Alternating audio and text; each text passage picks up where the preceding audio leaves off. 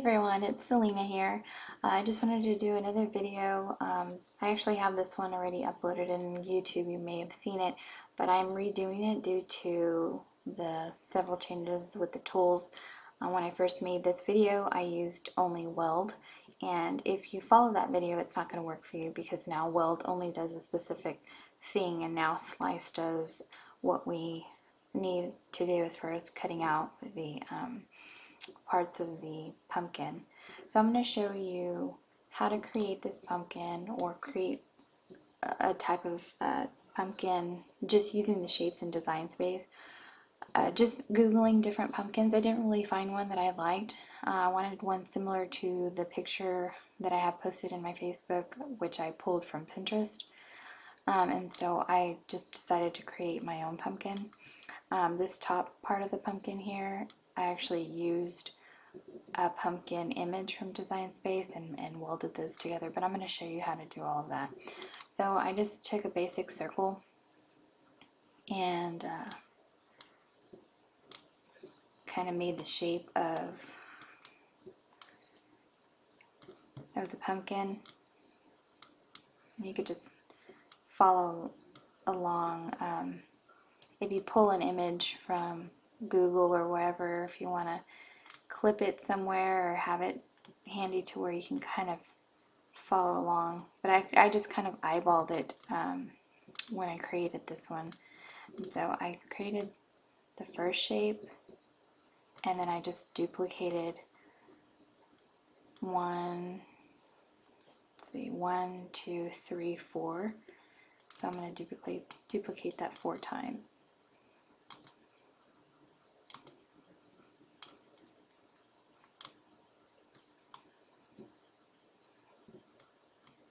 And then just place them however you want the shape of your pumpkin.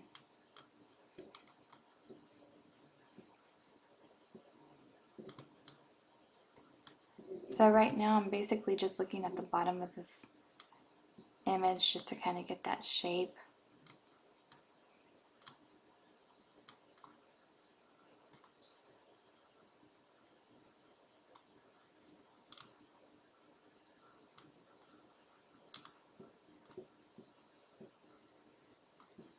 So I'm gonna just go ahead and go with that. And I'm gonna select them all. Oops, didn't catch that. Sometimes you have to be careful when you grab around all the images. If you don't do it quite right, it's only gonna grab a few images. Just gotta make sure that you create that box around all the images that you're trying to weld or group together. In this case, I don't need to group anything. I'm just gonna weld these together. And so welding is just gonna melt all of those together.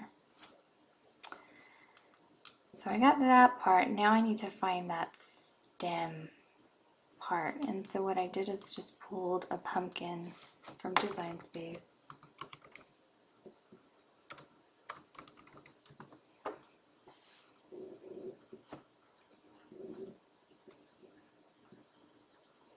Yeah, I think this is the one I used.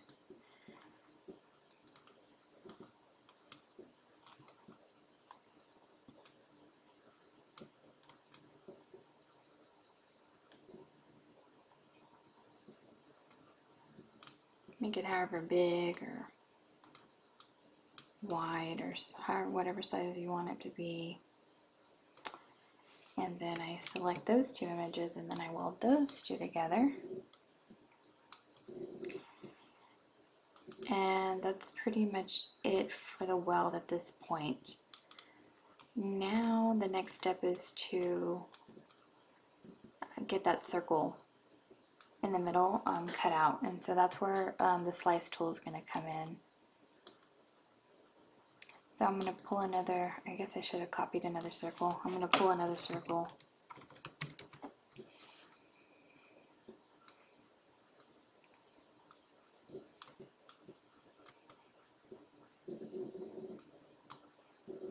And we can, I mean, it has an outline. You can pretty much see where that circle is going to be, but if you wanted to change the color just to see it better, you can make it an oval shape.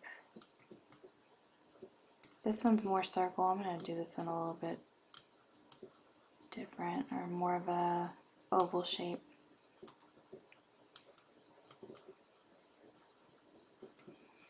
Okay, so that's where I want it to cut out, and so I'm going to select the two images again, and by doing that I just select one, hold the control key down, and select the second one.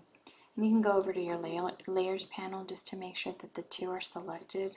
I have so many images going on in here right now because of this image, but there's that circle, which is right here in the middle, and then the pink pumpkin that I'm working with is also selected.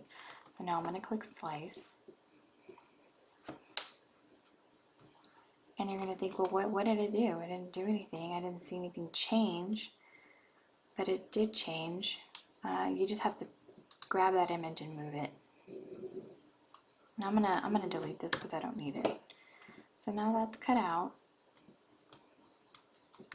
For these little cutouts here on the sides of the pumpkin, I think I did a search in Design Space for a crescent moon, I think. I was just looking for a shape that was not a straight line, more of a curved. I think this is the one I used. And so I just pulled that in, put it over this image, do the cut lines. But I'm not going to do this right. I'm not going to do that right now. Mainly I just want you to know how to use the slice and then how to use the weld again to get that letter in there. So I'm going to upload an image, and I'm going to use they loaded in here. And so that was just that monogrammed R. See if I can find it out of my many images. There it is. All right. When you have two images that you're going to weld together, and you have there's these openings here. This is just saying that there's open paths here. Just click OK. Just bypass that. So there's the welded image, and it's right here, and then you can change it to whatever color you want. So that's how that's done. If you have any questions, please leave them in the comment section. Thanks. Have a good night.